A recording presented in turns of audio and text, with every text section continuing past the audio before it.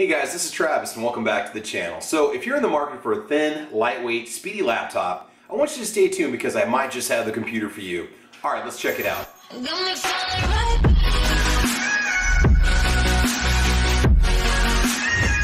Alright, so we got a lot of features to talk about with this laptop. My prior laptop was a 2013 model MacBook Pro, and while it had been a faithful laptop that had served me well, it was just getting awfully laggy, and the school district where I teach was replacing the teachers' laptops with new MacBook Airs.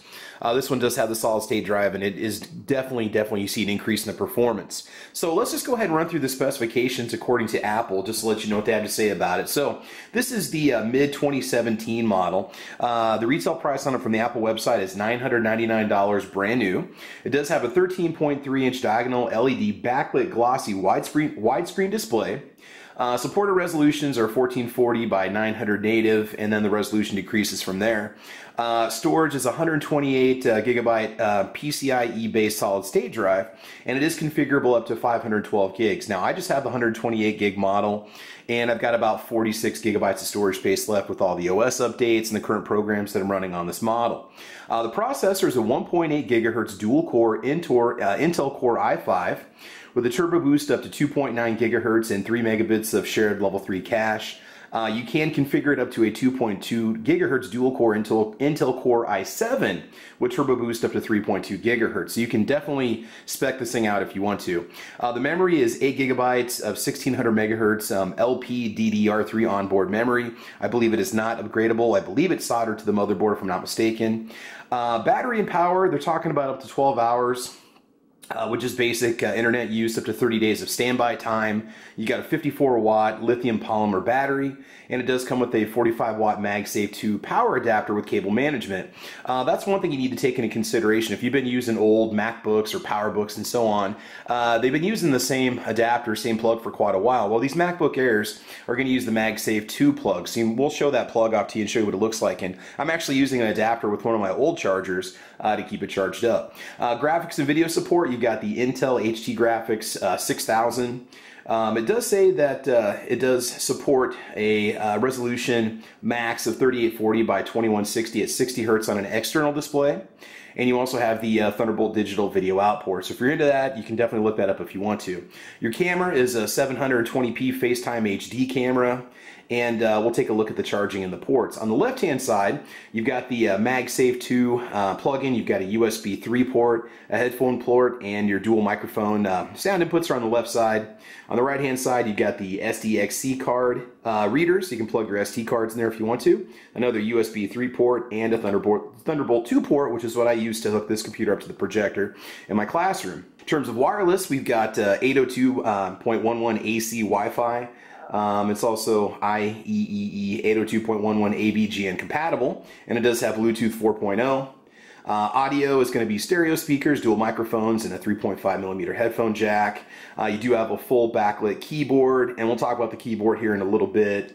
Other than that, it just starts to get into more of the technical specifications, which I don't think will really affect the regular user. Now, what I absolutely love about this laptop is just the weight. When I'm at a conference, when I'm lugging stuff around, I definitely notice the difference, the 2 to 3 pounds difference of this MacBook Air versus my old MacBook Pro. And just for a little bit of privacy's sake, I'll go ahead and cover up the label for the high school where I teach. But again, checking out the design, very smooth design, very slick design. So when you're handling it, you do have to be a little bit careful. It does have, kind of some sharp, thin edges, and so you got to make sure you got a good grasp on it. And with this polished aluminum surface, it can be a bit slick and cold at times, so it is just kind of awkward to grab it once in a while. You have to be very careful with it. So again, like I mentioned before, your ports, okay, you've got your MagSafe 2 port right here, USB 3 headphones and microphone input. On the back, nothing on the rear. The other side over here, we got your SD card reader, your USB 3 plug, and your port, and your Thunderbolt display port, video out port. Again, just an awesome little computer, and just the solid state drive in this thing is just fantastic. So why don't we just go ahead and maybe run some videos here real quick, and we'll see what happens. This is just from my YouTube channel. It's just a 1080p video. Spools up real quick. Obviously, this is going to depend a lot on your internet connection and so on. But in terms of video, it does a fantastic job playing video. Why don't we go ahead and find a 4K video, and we'll just see what happens real quick here. Okay, so we're going to go ahead and just cut back on the audio. Since 4K is basically going to be the future of video, if not a higher resolution, we are set to 4K right now, 2160p essentially, and I do have the audio muted so that I don't get a copyright strike. Let's crank this up to full screen and just see how the video card handles what it has to do. Let's fast forward ahead just a little bit here. Now, bear in mind, you don't have an external drive on this thing. You can pick one up. I've actually purchased an Apple drive for about 50 bucks. You know, video's not bad. It does seem to struggle just a little bit, but that could also be my internet connection because I'm only running a 60 megabit connection on the internet. But again, it does play for 4K video. Let's shrink that down just a little bit. Obviously, if you go to a smaller screen, you're going to have less lag. Less issues. As you can see, it's starting to speed up right now. So if 4K is something that you're interested in watching, maybe you've got a Hulu or a Netflix service with 4K or Sling TV or whatever, you're definitely going to be able to handle that route. Let's just maybe open up some basic apps here and just see what the speed looks like. We'll check out iTunes, and I actually don't even have any pictures on this thing in order to save my hard drive, so we won't do that, but let's just do a little iTunes open and some basic apps and show you what you can expect. I do want to apologize for the messy desktop. I actually keep things organized by classroom, so the straight strips down as each of the different levels of Spanish that I teach. I've got all the work on standby ready to go. And the kids in our school are actually all one-to-one school, so they all have MacBook Pros. So if you just click and open up the hard drive, it's immediate, fast, responsive. Again, the solid-state drive is just awesome. And I do have this in my gaming PC downstairs, which is also what I use to produce my YouTube videos. And solid-state drives are definitely worth the premium, and definitely worth maybe taking the cut in capacity in order to have a faster machine. So let's just open up Microsoft Office 2011, which I know it's old school, but it's the newest version that we use in our district, which is fine. We basically are a Google school, which is what we tend to use the majority of the time. So just open up PowerPoint. My old laptop, this would take sometimes 30 seconds, 45 seconds. It would crash quite frequently, and again, it's just because I was running an old machine that only had 4 gigs of RAM in it. Let's just go ahead and just take a blank template here and open it up. 1 second later, you're basically ready to go, and you can start from there if you want to. Let's open up Microsoft Word real quick. Again, just to show you just the general speediness of it, it's definitely very cool. There you go. Done. Okay, let's go ahead and open up iTunes real quick. Just trying to show you the general use and applications. It's not a laggy machine. It's very quick, very speedy. Love the screen. I actually have the brightness turned down quite a bit so it doesn't wash out on the camera here. iTunes, just from a fresh start, click on it, boom, done. And it's all set to go. You can start playing immediately, which again, I don't want to do, so I don't want to get a copyright strike on the channel. Also, let's go ahead and close out iTunes. Oh, we can leave it open, just see what kind of bog down it does. iBooks, if you're somebody who uses iBooks. Okay, again, I'm not signed in on this machine. I just got this back in August and haven't used iBooks on here yet, but it looks like it's moving some books over. Got to sign in and it would pop up. The App Store, click on the App Store and open it up. And again, this is partially web-based too, so your speed of your internet connection can have a bit of an effect on this also, but again, no problems at all. When it comes to exporting video, it is fairly quick, it is fairly speedy. I don't really have an example to show you, but it's one of those things where, say you got like a 5-minute video, it's going to take maybe 2-3 minutes to export it to 1080p. Again, very speedy processor, which I absolutely love. Okay, so what about Facebook? Okay, how well does that run on this thing? Because again, you might be running a 5-year-old machine that has some lag. Done, ready to go. So again, your browser has a lot to do with it, and this does have all the software updates, which is very nice too. Now, one of the basic performance tests that I like to run is to run the Octane 2.0 test, and I do this on every machine in my collection. If you go back and watch my reviews, you can see what the Octane score was for the devices that we tested on the channel. Let's just do this in real time, and while it's running, I'll just talk about using the machine in general. The battery time, I believe the 12 hours. I've been able to go through a full 8-hour school day without having it go into sleep mode, and I've got about 40% of my battery left, 30% of my battery left. Now granted, my laptop's only about 3 months old, so it it still has a strong fresh battery that keeps it charged all day, but it's not an issue at all. I think you can definitely get an 8-hour workday out of one of these things as long as you keep your display turned down and you're not running a bunch of videos, or if you're playing music, that's really not a big deal. But we'll get to the trackpad here in just a little bit. So performance figures are looking pretty good for Octane. I'm expecting a decent score. 26,831. I mean, it performs probably about 3 to 4 times, 5 times faster than just a Chromebook that I have sitting around the house, which does a pretty good job itself. So definitely that i5 processor does work well.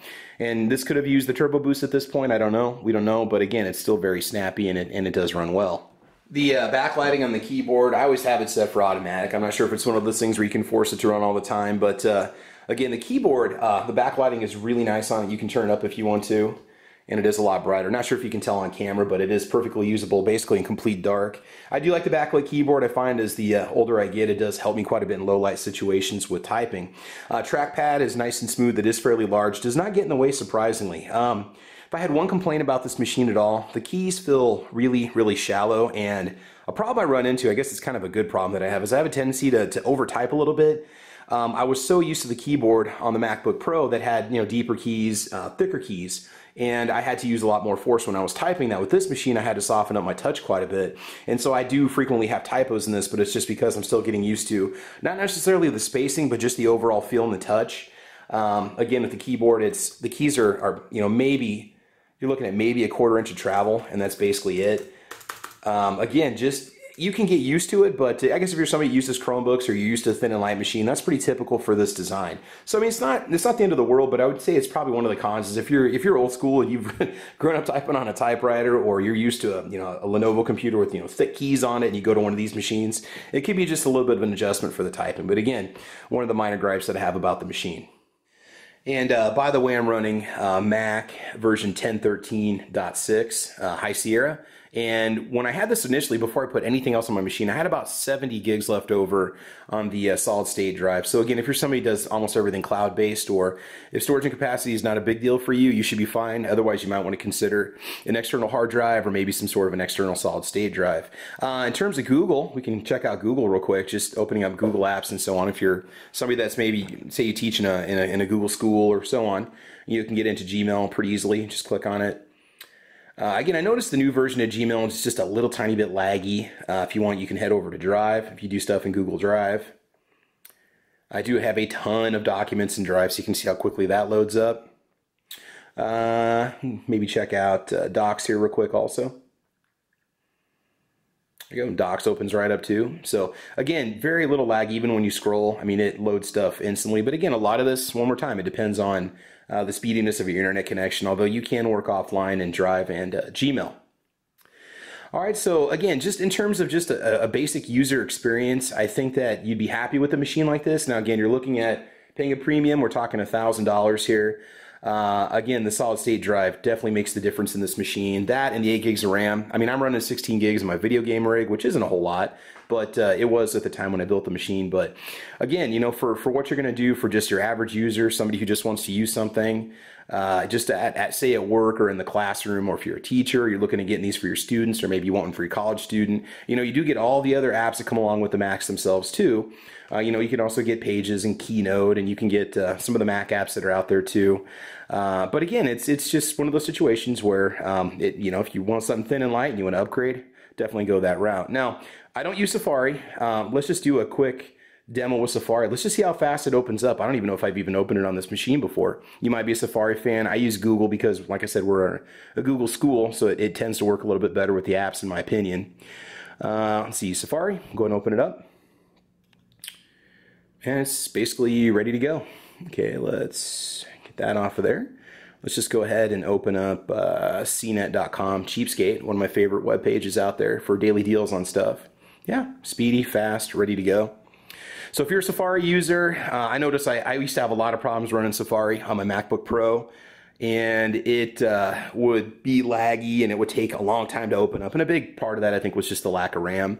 But again, you know, for me, it's about saving time. I don't have time to sit around and watch apps open when I'm trying to teach my classes.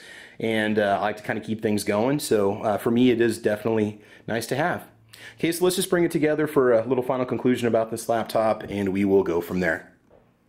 Okay, so what are my thoughts on this MacBook Air overall? So if you're a fan of Mac, and again, you want the thin and light experience, go this route. I don't think you can go wrong. You might be able to pick these up, refurbished or clearance through the Apple website for maybe a couple $100 less, so consider that.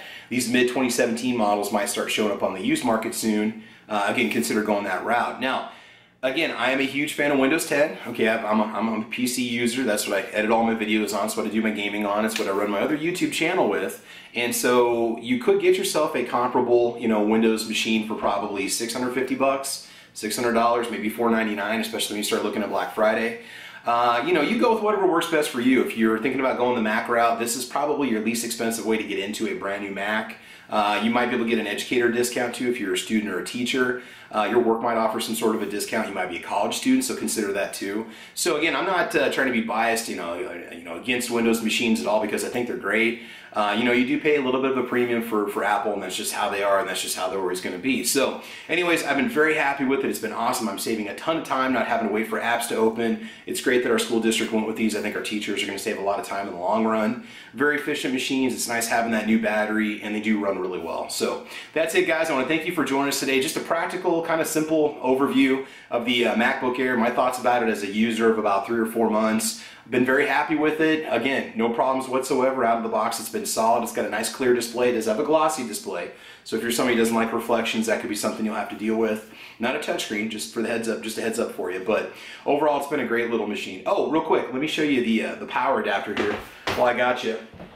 All right, so I went ahead and just bought a little, my regular charger's up in my classroom right now, and so I don't have it with me, but this is just a MagSafe 1 charger. This is an old charger I'd sitting around from another old Mac that we bought a while ago. You probably saw it on the channel. So what I have is a little $9 adapter here that I got from Amazon. It's actually made by Apple. What it does is it'll hook on that old MagSafe adapter, and it's going to make it compatible with MagSafe 2. So this is going to work in your MacBook Air. So if you've got a couple of these old chargers sitting around, don't get upset. Just get yourself an adapter. I know it's an extra 10 bucks. They should give it to you, but they don't. And this will get you going so that you can keep using your old chargers. I like to have one at home and one at school, so I don't have to drag one with me wherever I go. So that's just another option for you there too. So anyway, just before I forget about that. So guys, again, thanks for joining us. Thanks for checking it out. We got a lot of cool reviews, a lot of old vintage Mac reviews on the channel. You never know what you're going to see on this channel. You know, like I said, we're primarily technology based. So if you like what you see, please like or subscribe. You can follow us on Facebook, Twitter, Instagram, guys, and you can check me out all over the place. So new material heading your way soon, guys. So thanks for watching. I want you to have fun. I want you to be safe. And as you know, we will talk to you soon. All right, take care, guys. Have a good one. Bye-bye.